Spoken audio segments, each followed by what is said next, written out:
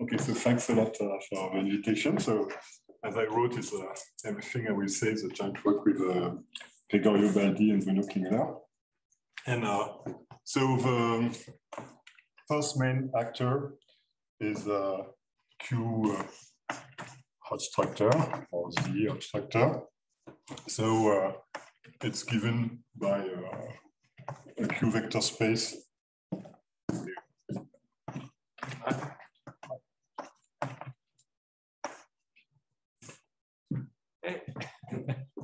So a Q vector space of finite and given with a decomposition at point satisfying some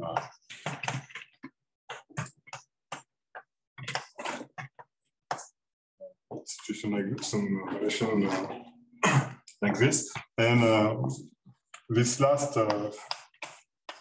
property of this decomposition can be written in terms of representation of the Deligne torus. So you can say that there is a map from S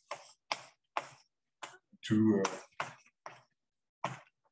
GL of ER, and maybe you want to say that PQ, maybe alpha of C times C would be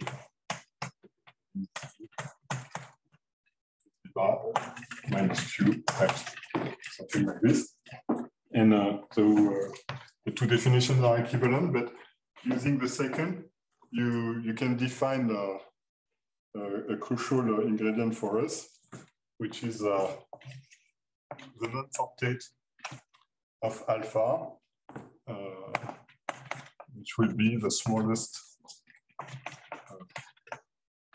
few subgroup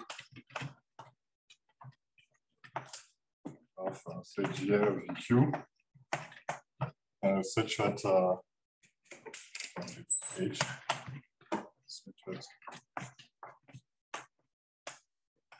alpha factorized through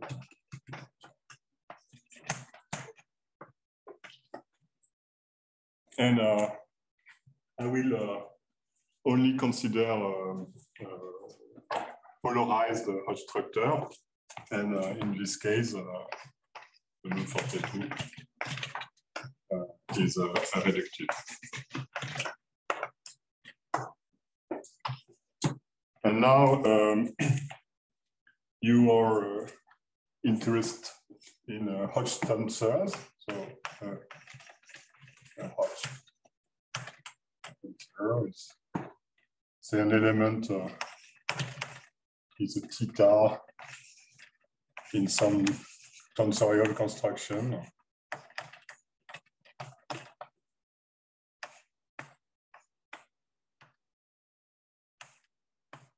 Which is purely of in the 0,0 part. So any tensorial construction will come with a Hodge structure, and you define a Hodge tensor like this, and okay, theta is a Hodge tensor. If and only if theta is invariant by the non-fortate. And the main example we have in mind is say the Betic homology of some smooth projective variety. Okay, then the second step is to do this in family. So you start with S, say, more quasi-projective smooth variety of a C. And so I want to work with a polarized Z-VHS on S. So it's a bunch of data, but I will use very little of definition for the moment.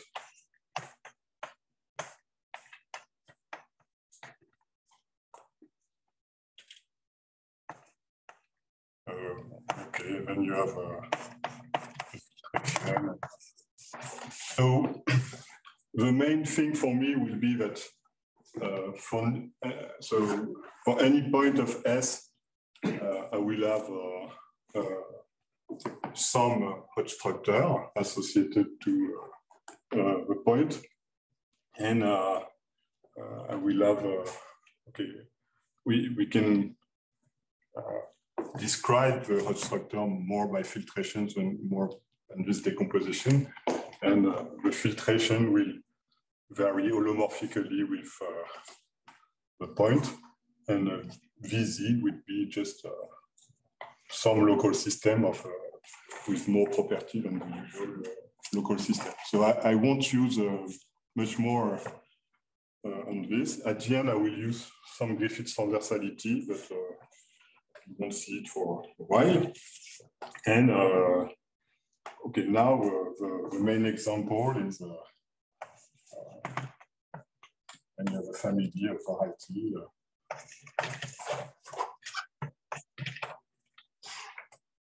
Projective morphism.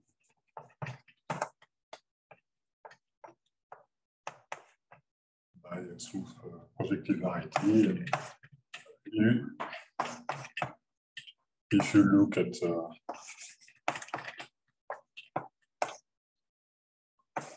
say the primitive part of the rotation, will give you polarized.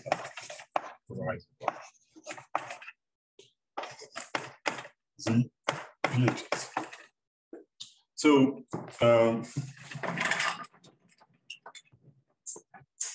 so now I want to define the Hodge locus, and it will be what we will study in this talk. So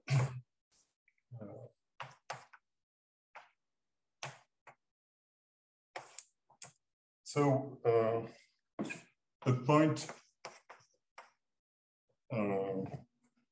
in SN is said Hodge generic if the Mumford state of the fiber of S of V has maximal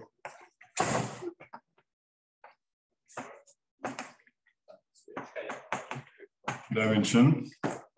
And then in this situation, two Hodge generic points as isomorphic Mumford group, and we call it, we fix some isomorphism, and we call it the generic Mumford group.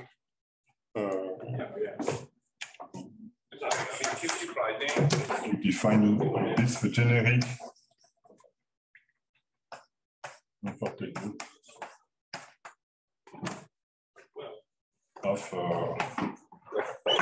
variation of Hodge structure. And definition will be just that the Hodge locus of S, and I put a tensor here because it's really related to all the tensorial algebra associated to V. It's a set of points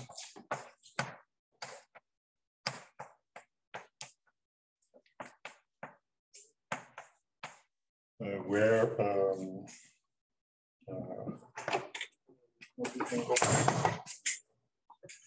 it's not a generic.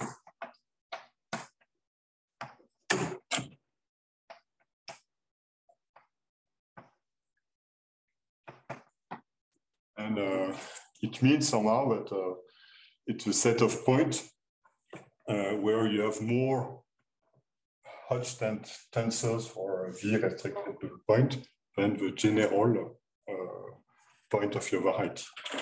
So it has been described, I mean, the main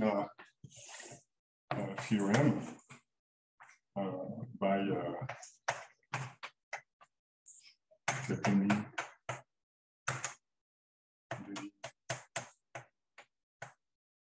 and Kaplan, is that the Hodge locus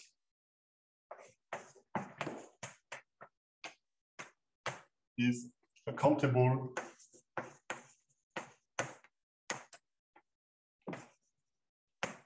union of algebraic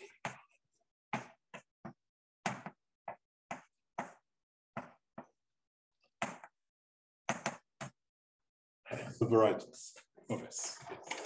And so the purpose of the talk is to try to describe more this set, and we'll be able to say some precise thing for the part of a Hodge locus which is of positive period dimension. I will explain what it is, and we won't be able to say anything about the part of a Hodge locus which is of zero period dimension. But okay, so the kind of question you have in mind is, for example, is this Hodge locus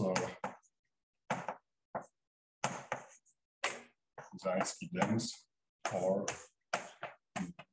is this Hodge locus algebraic?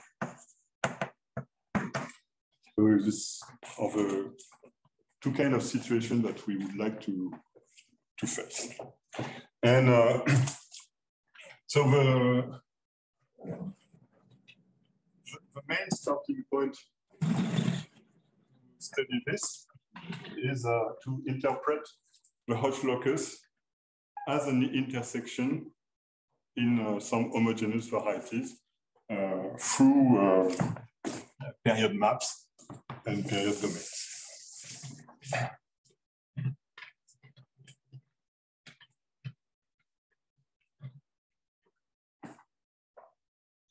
So, okay, just a little bit of notation before. If Y is a subvariety of S, then I can restrict my Z-variation of a structure on Y, and this is Z-VHS on Y, and associated to this, I get some generic Mumford group.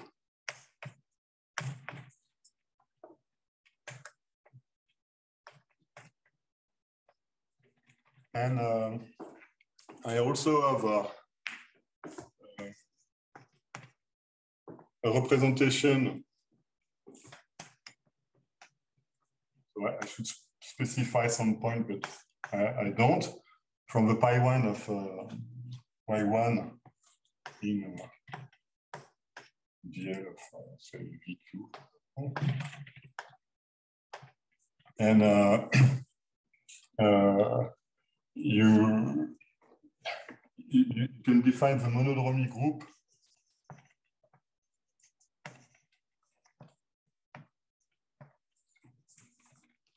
as you take the Zariski closure of this representation, the component, neutral component. So this is the monodromy group, and something that we use constantly will be that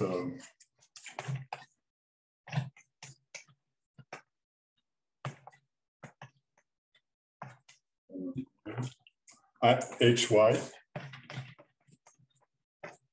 is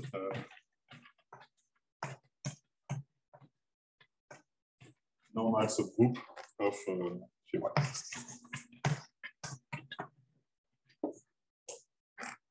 So now I want to explain how you can interpret the Hodge locus in terms of intersections. So, I mean, so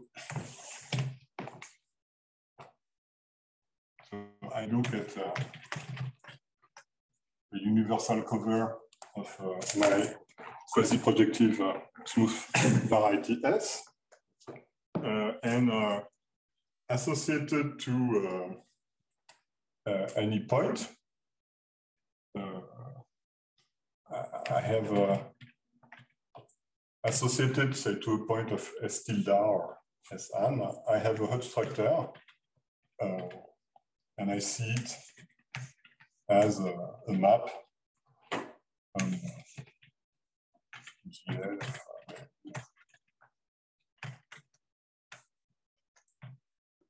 And so I can consider so I have this the generic Manforte group for S tilde, and I can consider the homogeneous space G. So okay, I call G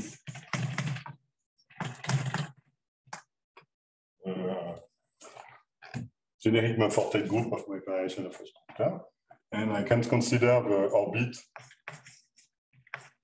maybe at this point by conjugation, and this turned out to be okay, a quotient of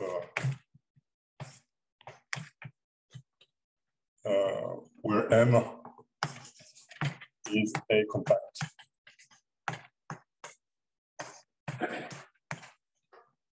So group, maybe not maximal, but still you're in a situation where this is a complex analytic.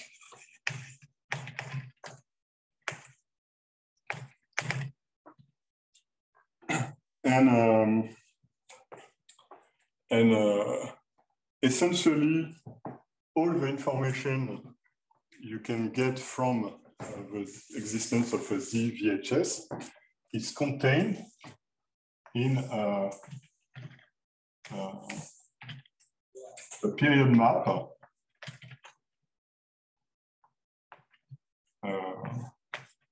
so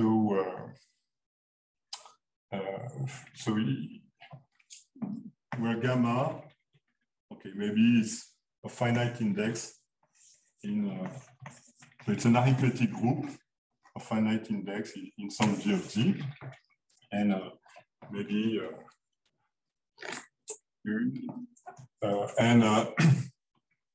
somehow on each of this space, you can construct Z-VHS, and then you can bring back them here.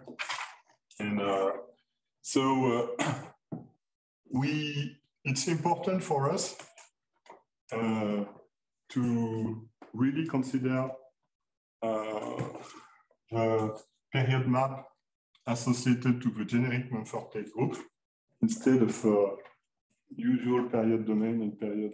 So this will play a crucial role for us, but nothing more than before. And so with this picture in mind, the gamma is not the image of phi.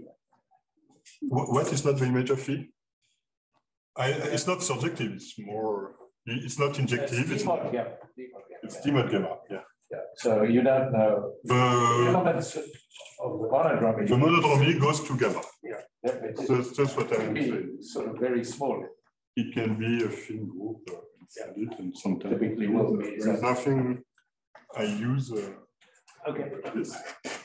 And are you assuming that the monodromy the base S, are they points which will give you cusp, will give you quasi-unipotent transformations, or you never use those? You won't see it in the talk. So I don't believe I even use it. So it could be over a base where they know where the base is compact, for example. Yeah, but you won't have a lot of interesting examples, but you may. Okay, but still, so the important thing is that on this kind of homogeneous spaces, you have a lot of sub-homogeneous spaces, which are quite natural, and you can interpret the Hodge locus with these sub-spaces. So what you do is you start, say, with S prime. And I guess the reason I asked that is one of, I think if I'm right, not wrong anyway, you use this work of Schmidt, right? In some of these proofs with the analytic properties of the disk. Yes, but if the base were compact, then you don't need it. But that's why. But that's not the issue for you. Not. So I mean, you can do things in order to make this map proper. You can extend a little bit, and you can do things like this which are useful. But it will be not really crucial in what I'm saying. So when you have a point here, say, you can consider the non-Forte group of associated Hodge structure, and you can construct in the same way an homogeneous space, and you obtain a complex analytic subvariety d prime over gamma prime inside d over gamma, maybe with gamma prime is gamma intersected with d prime, and you call this say a special subvariety of d over gamma. And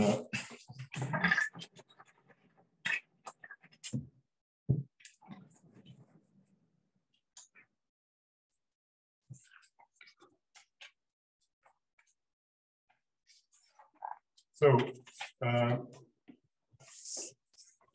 now the important observation for us is that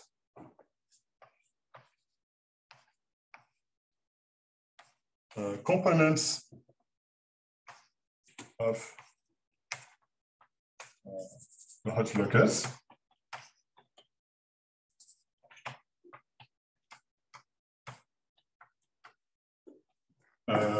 can be interpreted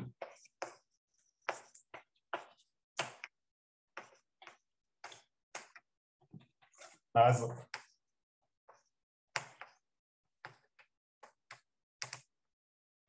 intersections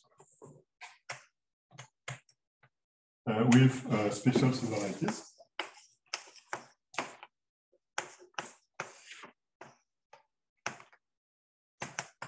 So the right way of doing this is you start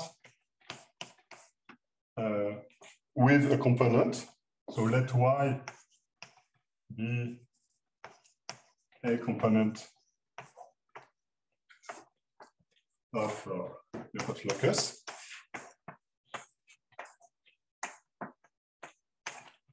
And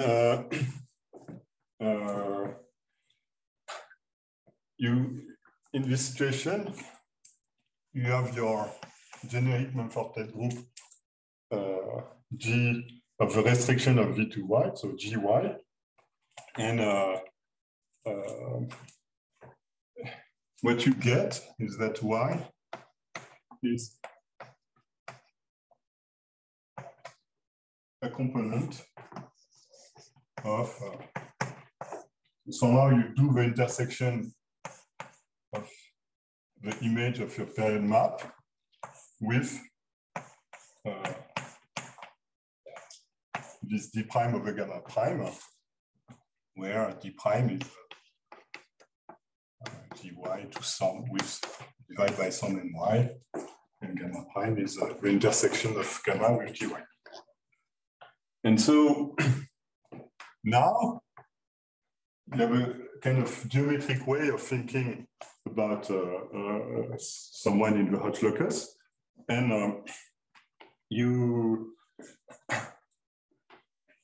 have a way of saying some component should appear and some shouldn't, which is just by counting dimension in a silly way. So it's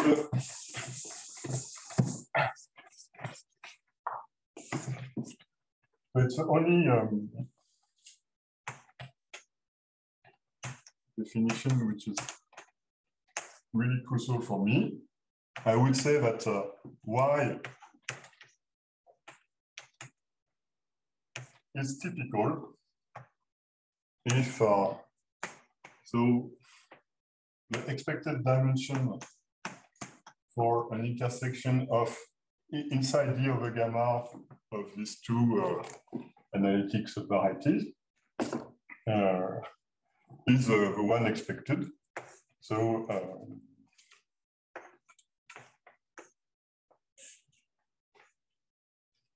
okay, maybe I say it like this.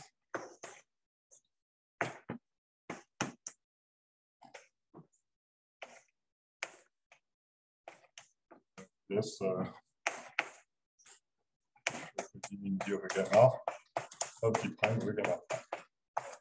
So it's kind of important here in this definition to use the generic Mumford group, because you could realize y in a lot of different ways as intersection with some homogeneous variety. But if you do it with the generic Mumford group, you do it in the best way somehow, and there is a meaning of being typical and atypical.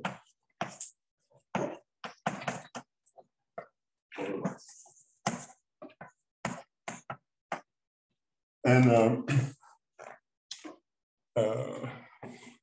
another thing is that I'm not assuming that the period map is injective, even if somehow it's the main thing I would like to have. But so I need to define. I say that y in S is said to be of positive. Can we think of S as being a curve? Does S be big for you, or doesn't matter? I mean, if S is a curve, I don't have a lot of things in my theory. So Just, do you have to put some lower bounds on the dimension of S? No, I will look at the special subvarieties of S, if you want, the component of a Hodge locus, which are positive dimensional, and even after the embedding in the period domain. So if I start with the curve, kind of. Okay, so I shouldn't be thinking of that. No, you should think more. I don't know. Yeah, as big as possible. Yeah, but if you really make it big, there is this lovely theorem of Griffiths that if you really make it big, I think if its dimension is the same as the dimension of the image, then you have a Schwartz lemma, and you can prove the image is algebraic. The image is then arithmetic. Yeah. Yeah, it would be Shimura in this case. But okay, maybe okay. So you're not that big. It's all I'm saying. Okay. No. I mean, a very simple example is Shimura varieties, where the phi is just identity essentially, but And S, phi is identity. Yeah. Okay. Okay, this corresponds to level 1. And I will come to this one. But okay. So I would like to study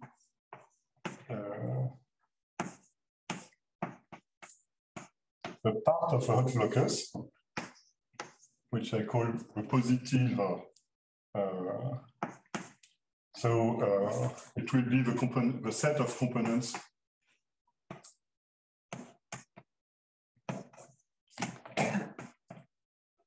of the Hodge locus of positive period dimension. Okay, I didn't end my sentence before. Sorry. So a y in S is of positive period dimension if the dimension of phi of y is strictly positive. Okay. And so I want to look at the components of a Hodge locus of positive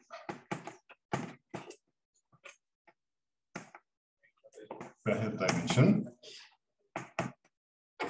And so I should say that to study this, you can really do geometry. And you have two sets of Hn of S. The same set of components, but of 0 period dimension.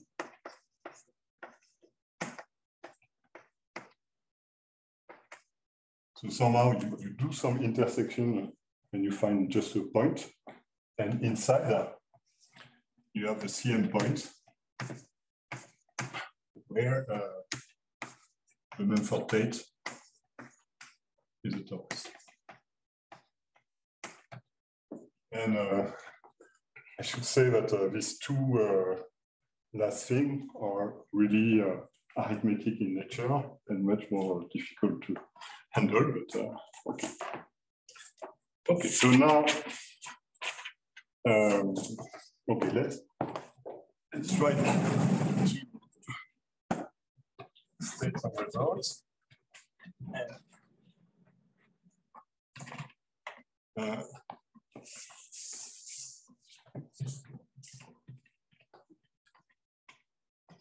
So just to make the result simpler, I will assume. So it starts, okay. I will assume that G is Q simple and adjoint.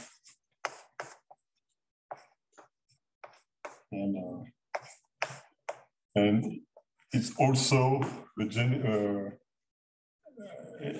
equal to the monodromy group. So this is not important for the method and whatever I'm doing. It's just that the statements are not so nice if you have to take track of products. But you have some conjecture which is predicting what you're willing to prove, which in this context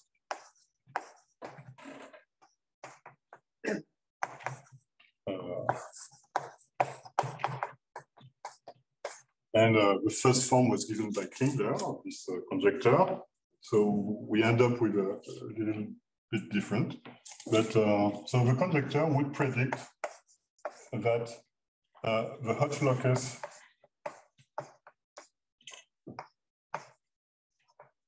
so the atypical part of the Hodge locus is always algebraic.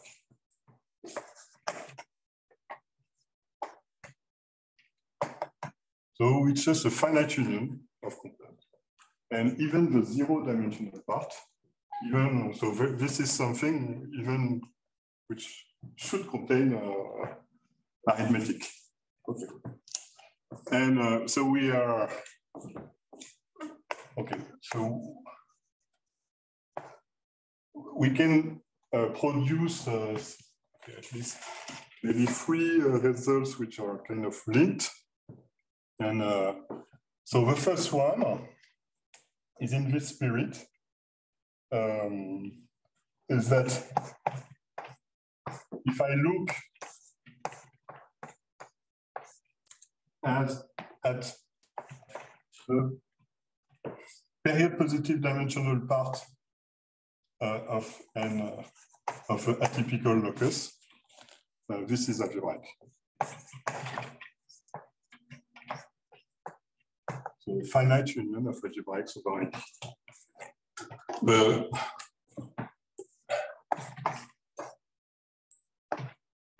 The second statement is really that the typical locus is much more predictable. So a statement is just saying that if the Hodge locus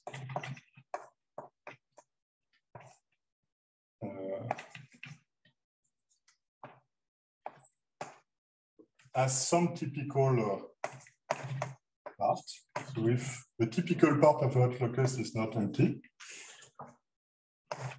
then the Hodge locus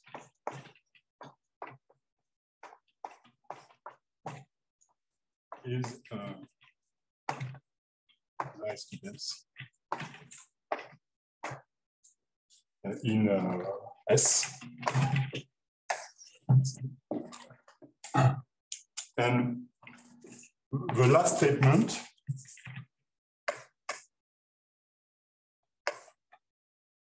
so I will explain what is the level in this context, but is that if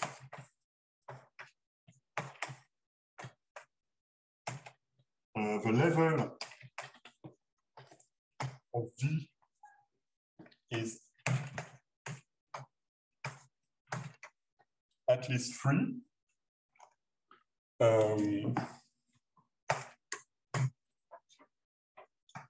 then it's not possible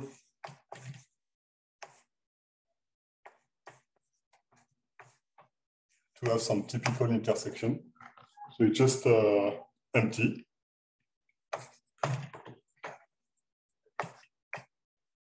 And as a consequence, if a level is at least 3, the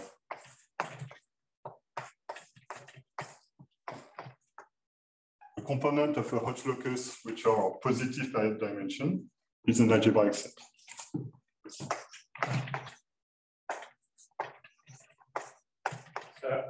I see a story very close to Andre Ord. Is there if you assume that Riemann, it wouldn't help you in the set as it did in the other case? Even with Riemann, I don't know the arithmetic part. Even with Riemann, I don't know how to do the arithmetic. But okay, this somehow is, I mean, this is just... Are these ergodic theoretic proofs? There are some ergodic theory proof of some less precise result than this, like I could tell you, but... So these are not, these are different. Yeah, this is a functional transcendence. And okay. Yeah, it's so, okay. What level femoral varieties correspond to what? To level 1 here, yeah. So I have to say what is the level in this, yeah. And so, for surface of big degree, it will be high level. Yeah, it will be high level. I mean, okay, so we use this notion of level. So when you have a point, so you have this will give you a Hodge structure on any representation of G, and in particular, you have a Hodge structure on the adjoint representation, and so I write it as okay, it's a weight 0 representation. So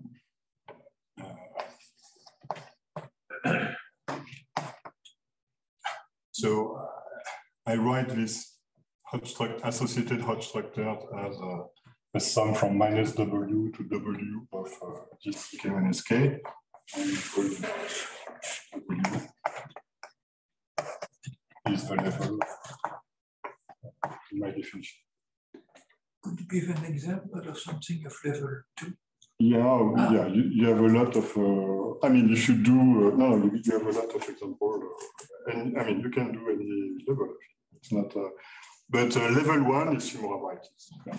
Level 1.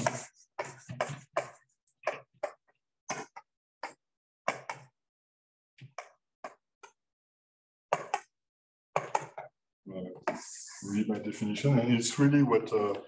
And so, in the Shimura case, you have a lot of typical intersections. It's very natural. So it's and so I should say that if I assume G is Q simple, this result is also true in level 2. But it's an accident. I mean, if the proof gives this, but if I have more factors, I have to define the level as if you want the minimum on each Q factor of the level of each factor.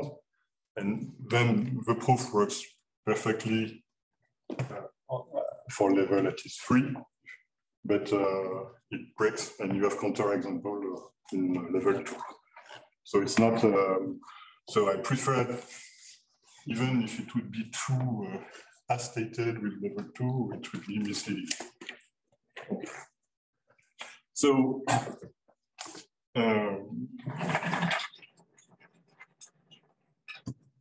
let's give a concrete example.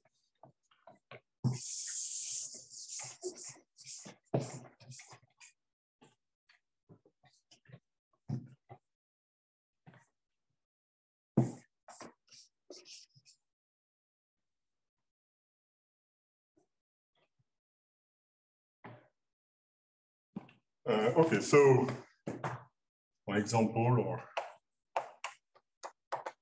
so let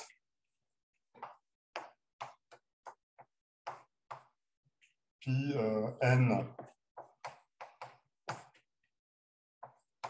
the protective space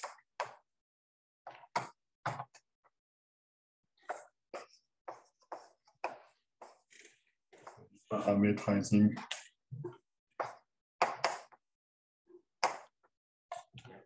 hypersurfaces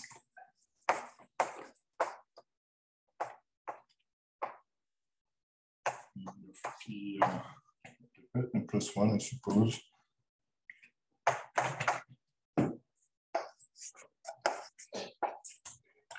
Of degree D, and let say U and D the locus of smooth such hypersurfaces.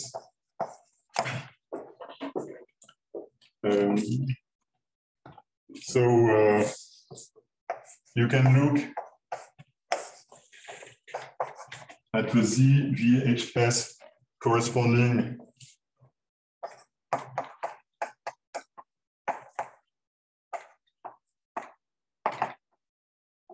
to the primitive part of the cohomology of fibers. And I think if we are correct, then if n is at least 3, D at least 5, and D not 4, 5 or something like this, then the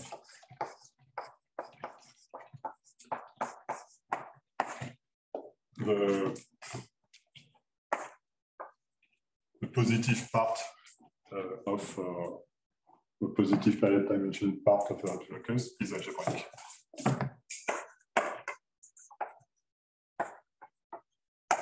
Just you can compute the level in any reasonable situation.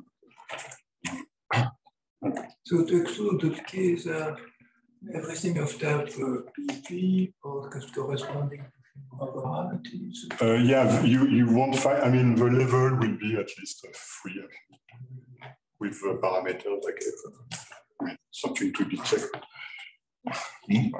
At least when N and D are big enough, the level is really increasing. So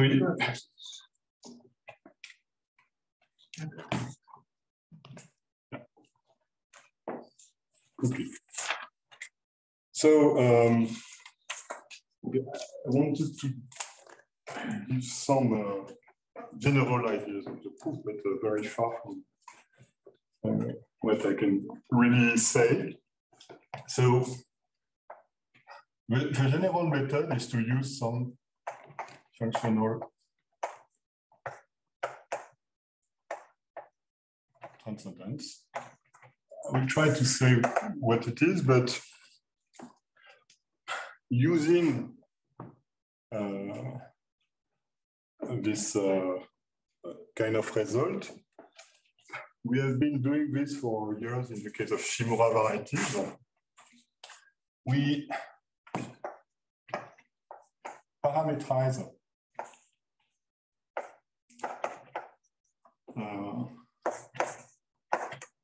the set of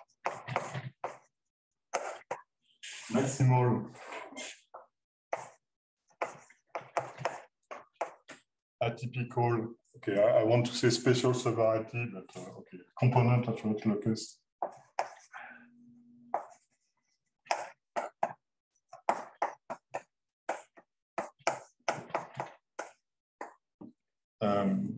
Of positive period dimension. You're able to parameterize it by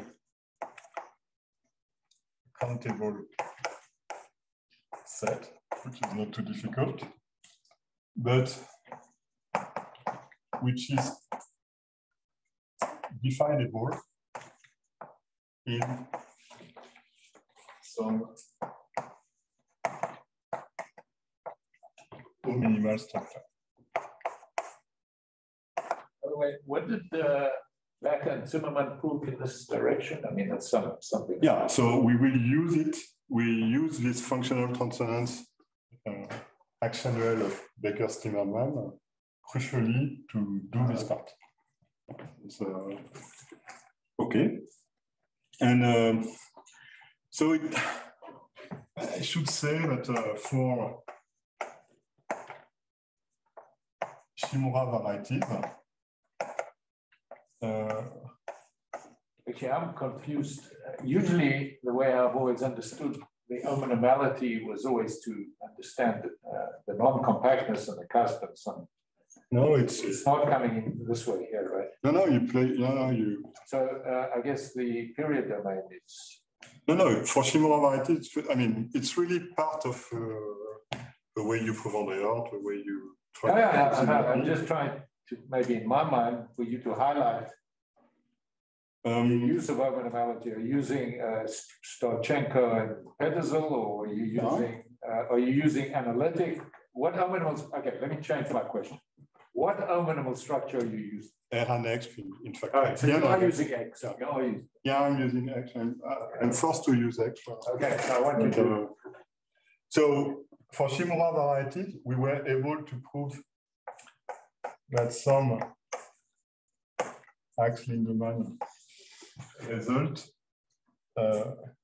just by this method when we're implying the geometric part of Andreart. So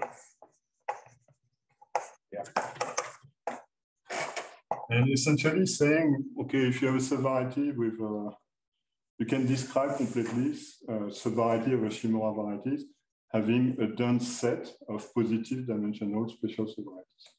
And you could just do it using Klingler and by this method. And for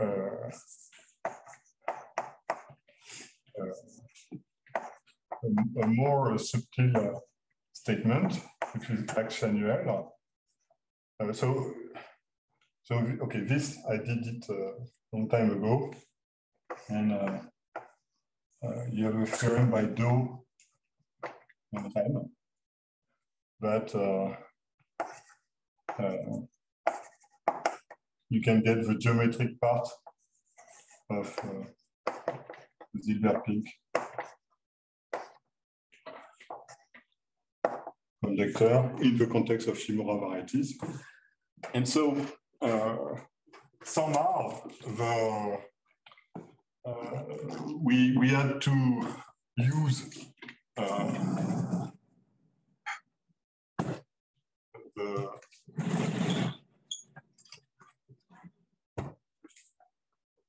for theorem 1, we had to use this method in the context of Z-VHS, and you had to use the theorem by Baker.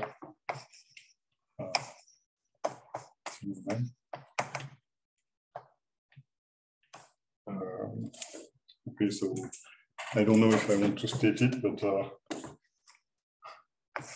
so the kind of things you have in mind is you start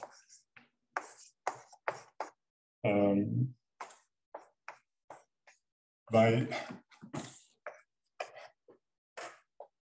an algebraic subvariety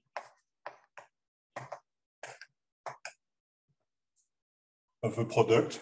So it's not so well defined at the beginning because D is not algebraic, but D is inside some algebraic variety, a flag variety, and you call algebraic the intersection of something algebraic.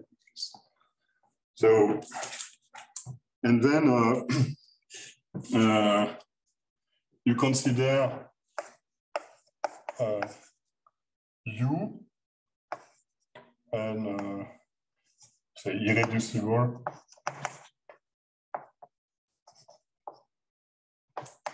component of W intersected with somehow a graph. And such that, okay, in this complicated space, you have an unlikely intersection. So the codimension in S cross D of U is smaller than the codimension in S cross D of W. This is the codimension in S cross D of the graph.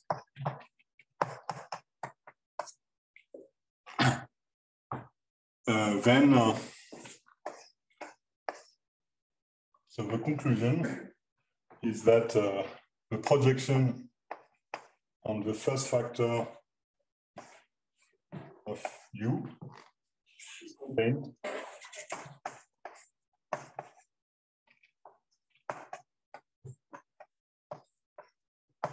in the strict. And here I have to add quickly special subvariety.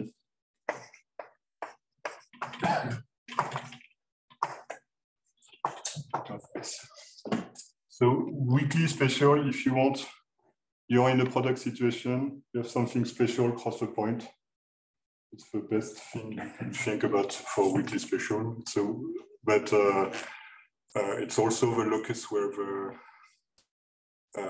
monodromy is maximal among this variety having this given monodromies or things like this. But, so it's okay. And all our methods are just able to say something linked to monodromy, but you have this theorem of Deligne and linking the monodromy to the Monfortet group, and so you get things for the true Hodge locus. So okay, then okay, I should say that okay, the way we pass from some statement like this to some statement like this is a little bit tricky, but we have been doing this for some time, so I don't know. So it takes some time to. But okay, so and I just wanted to say one word about. Sorry, if you use Ratner like you did in the old days, yeah, you would get something. So what I am able to prove with Ratner is somehow that if inside my S I had a dense family of truly subvarieties. So in this you've never used the ergodic method in this. Here, no. This variation of Hodge structure. Okay, yeah. Okay. No, but I did it. I did it in another method. I mean, it's not what I said here. I'm asking whether the here is used in this general setting. In the general setting, not. Okay.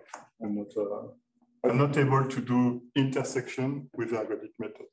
I can do pure contentment, but not intersection. Okay. Yeah, that was my question. Okay. So for theorem 2, so you have this generic Monfortet group, which is the same thing as the monodromy, and you have a decomposition of the Lie algebra.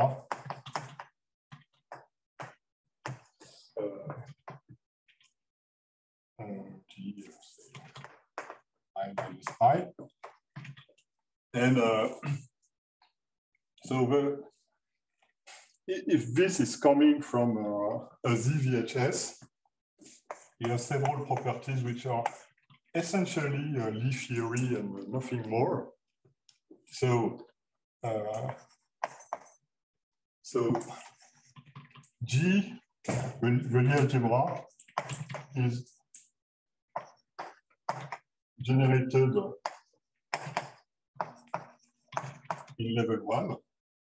So which I just want to say that if I have a list of algebra in G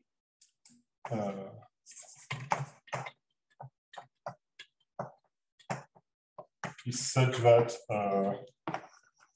GC minus 1, 1 is G prime C minus 1, 1. Okay, you will, for 1 minus 1, the same is automatically true when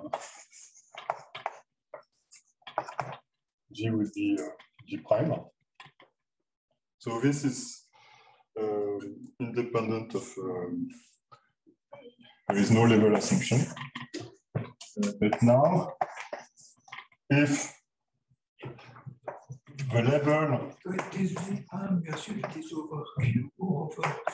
Here, I prefer over Q, but I check it with some information over C.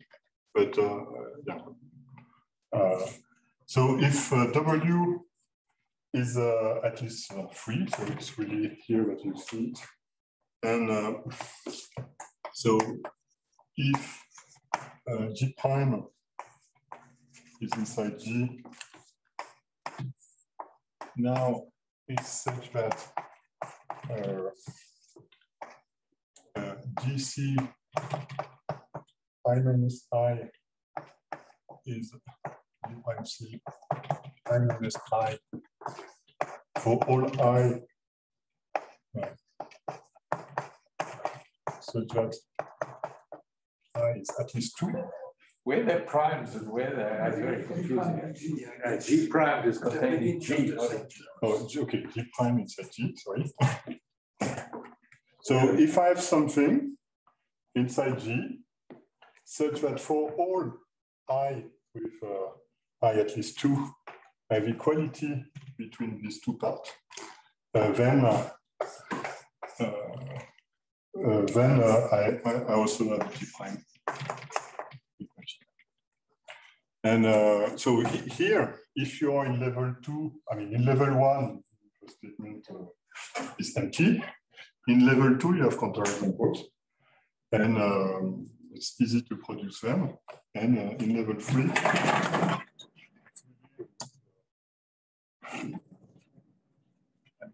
you have much more constraints by this kind of event. And so maybe I should stop here. So essentially, you have to use Griffith's transversality then to say that a typical intersection forces this kind of equality here, because the image of a period map is, I mean, if you look at the image of derived of a tangent map, is fully in the GC -1, 1. So if you want to have a typical intersection, you have to fill up the tangent space completely. And so you need for the D prime giving you your intersection to have this kind of properties. And then so you show that it doesn't exist. And okay, and when you have a typical intersection, we almost followed an argument by Shai, which is not so tricky with the same kind of ideas. Yeah, maybe I should stop here. Thank you.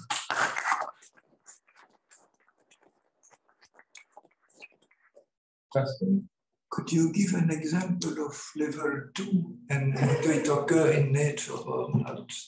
No, but generally, if you, okay, I would take some, in general, if you have something which is a cohomology of degree 2 on H2, it's unlikely that it will disappear in its construction. So it may, so but in general, so if I have a family of surfaces, yes, it's very likely that if you take VHS, Z-VHS associated to the H2 prime, then get something of level 2. And so you would find some group like SO2PQ. But if you are inside a group like SO2PQs, you have a lot of SO2P prime Q or things like this. Yes. And they would satisfy that the G prime -2 is the same for this and this. And so it will contradict this kind of so in level 2. So for surfaces, you have lot of effect. Yeah, I think it's not. I have a different question. You mentioned this unlikely intersection, Zilber-Pink. Yeah. I can imagine Pink writing down this kind of conjecture after Andre Ord. What was Zilber conjecturing? Do you know? No, Zilber was also in this variation of Hodge structure, or something much more general. No, Zilber did it for say maybe semi-abelian varieties or something like this, and Pink did it for pure or mixed varieties. And then you have. So this is not something that they conjectured. It's what you conjecturing and calling their name. It's. You've got to be careful if you say somebody conjectures something and then it's false. Okay.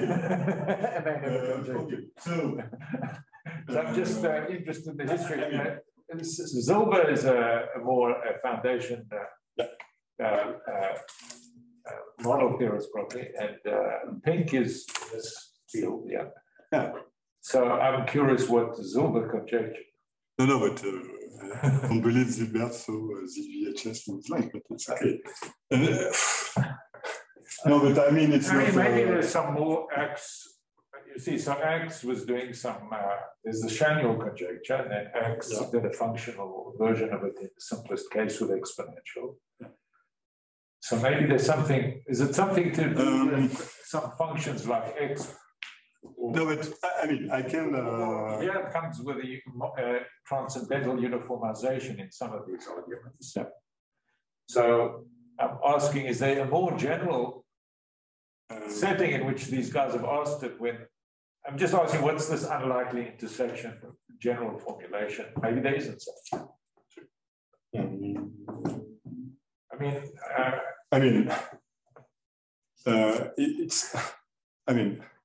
It's simple to say what should be Shanuel. Okay, you can recognize it when you see it, is what you say. Yeah, I mean, you can explain what is Shanuel for a Shimura variety. Yeah. This is okay. So then Shanuel is a kind of functional version of it, and it's kind of natural.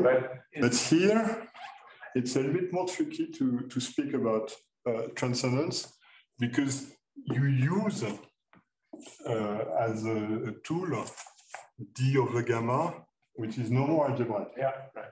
So then the transcendence aspect, if you want to say something arithmetic, it's kind of more tricky.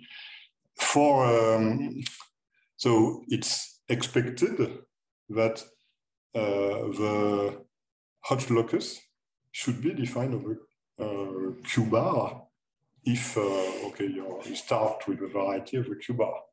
But there are some results for the positive dimensional part, but nothing is known for the zero dimensional part, or zero period dimensional part, or even for CN points. So we would believe that CN points should be defined over Q bar, but it's not known. So it's true that, for the arithmetic side of the story, it's far from, we are far from having a starting point to prove this kind of result. And the Pila method of counting points, which would, of course, be quite, the upper bound is probably Pila-Wilkie, very general, are there any results in this case for points? Not the Shimura varieties. No, I understand. So your first problem is that your zero-dimensional part of the Zilber-Pink conjecture or even the CN are not defined over Q bar.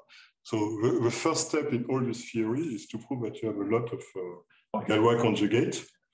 So it's kind of and then you look at the level of the universal cover, and this should be feasible, but you don't have any starting point.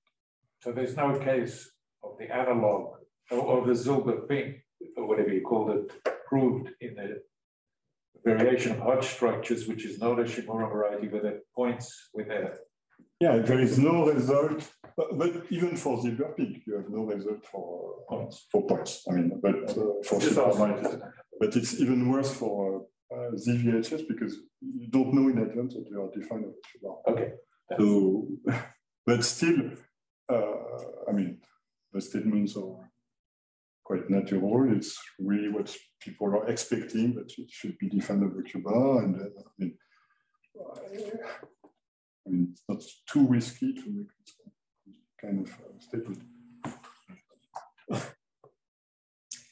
If you consider upper surface of not too small degree, would it be decidable in some theoretical sense at least to list the positive dimensional typical, non-typical, atypical varieties? You have way of constructing subfamilies and coming from lower dimension and things like this. But I'm not sure. It's I'm not sure how to find all the zoology. I mean, it's probably difficult. And in principle, the method does not give an answer. No. It gives reasoning by contradiction somewhere.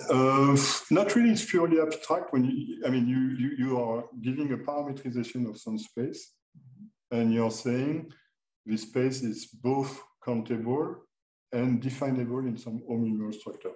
And this is just the finiteness result at the end. But it's not, you don't construct anything, you don't. So I don't believe we could describe, a related result for this UND is the result of Lawrence-Venkatesh, where we are able to prove that somehow the OKS point of UND,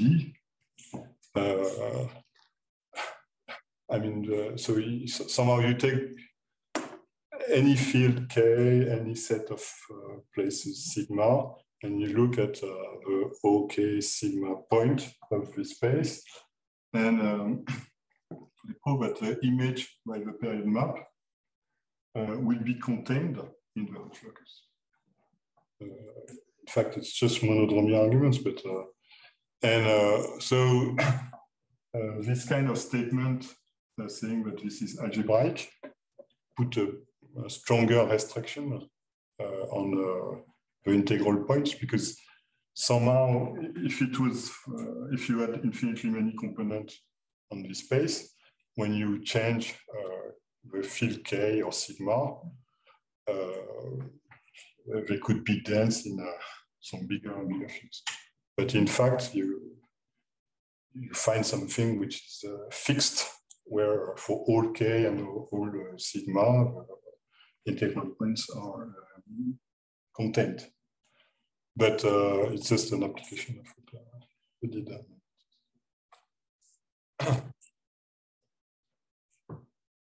Okay, let's thank Emmanuel again.